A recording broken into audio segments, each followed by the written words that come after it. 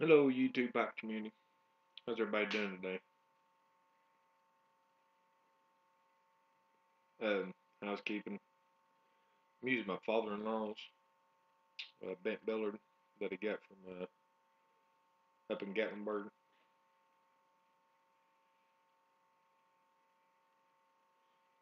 Reason why I'm hitting you up today, I was going to do I guess a review on the Molto Dose,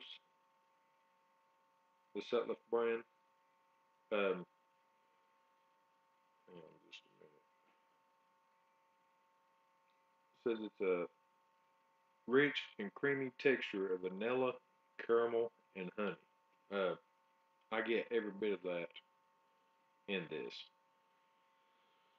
Um, Awesome aromatic. Love the aromatic part of it. It's a good, with me being an inhaler, I tend to inhale a good little bit of what I smoke. Um, I taste it. It's smooth. It has just a smidgen of tongue bite as you get on down into the bowl. Um, my main problem is on this, if I was, it was very oily when I opened up the can. Um, Beautiful aroma, but it was oily as all get out. And I don't know if condensation, I don't know if because they put I don't know, this is a big 10 for an ounce and a half. That's a good size 10. I'm 6'2", 6'3", 280. I'm a pretty good sized dude. And this is my hand. This is good size 10 in this thing. But when I opened it, the edges around here, around the top, looked like it had condensation built up. And man, it was wet. To give you an example of how wet it was, the first day I tried to smoke a bowl, it actually, see this, this is a two-ply coffee filter. I dumped it down on this coffee filter. I tried to smoke a bowl in my big straight billard up there that I carry to work. And then when I bought, um, man, it ghosted that pipe. It canked up on the sides. I couldn't I couldn't hardly scrape the stuff off. Man, it just I don't know. So I left it for day two. This is day two of what come off the two ply coffee filters also. Um, got it down to where it's not as moist, but I don't know. Y'all probably can't see it. See how wet that still is? Um, I don't know. Has anybody else had the problem with the Sutliff with the Moto dose? Um, is all Sutliff this wet when you buy it? Uh, could it be the can? Could they only put an ounce and a half in this big giant can? I'm I'm lost on it. I'm trying to figure out if I want to spend more money on the Sutliff. Do I have to let it dry for a couple of days on each can before before I smoke it? Um, if it wasn't so wet and so oily, I'd probably gave this tobacco about a 4. But just for the fact that I've had to let this stuff dry out for 2 to 3 days before I could have a good bowl of it, I had to put it on about a 2.5 to a 3. Um, the first time I smoked it in the bowl, it smelled like burning hay. People's been around, maybe grass on fire or hay burning, the popping, the cracking noise. That's what it sounded like. But when I got close to the bottom, it started gurgling my pipe. You can you had all the chemicals and the resin and the additives and stuff just caked up in the bottom of my pipe. Um, I'm not too happy on it. I'd probably smoke it again if if I could get it down to the right humidity. The humidity on it is just crazy. I've had this can open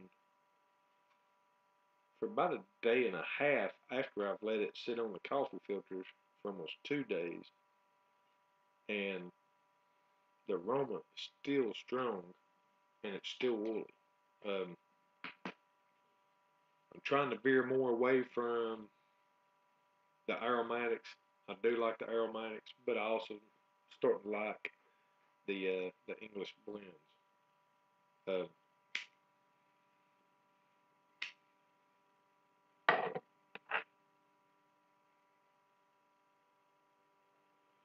Good smoking little billet here, Papa Steve. Appreciate it. Um, like I said, I've got my pipes up there. Did a salt treatment thanks to Louisiana pipe guy breaking it down for me. Uh-oh. Yeah, we got some helicopters flying around. It's only cause we're out in the neck of the woods and they fly by, check her, make sure everybody's did all right. But anyway, that's my take on the Sutliff Molto Dolce. I hope I'm pronouncing it right. I'm going to try a couple more. I see a lot of people smoking the Maple Street. I'm going to try it, see what my take is on that. Because the tobacconist that I go to, he's got a shelf, a big shelf, and all the way across the top of the shelf, he's got numerous different kinds of Sutliff. And I've checked out the website. I saw Sutliff has English blends as well, but still being new to the pipe world, I'm still trying to figure out what's what. Uh, what's the main ingredients in these English blends? And I've learned to keep a pipe just for the English blends. Um,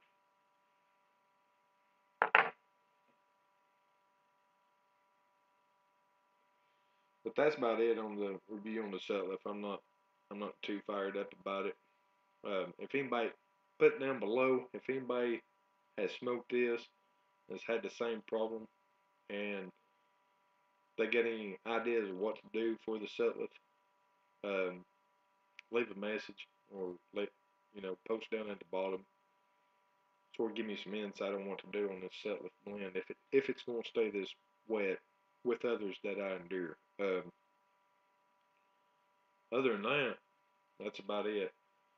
I hope everybody had a good Labor Day weekend. It's not over yet. Still got tomorrow. Done some house cleaning today. Got a little bit of storms in today. Um, going to kick it back tomorrow. Just relax for the day. Get everything done this weekend. So, YouTube Pipe community, keep the videos coming. Loving the videos. A lot of information out there that helps us new guys out. Other than that, there's the peace. And God bless and smoke on.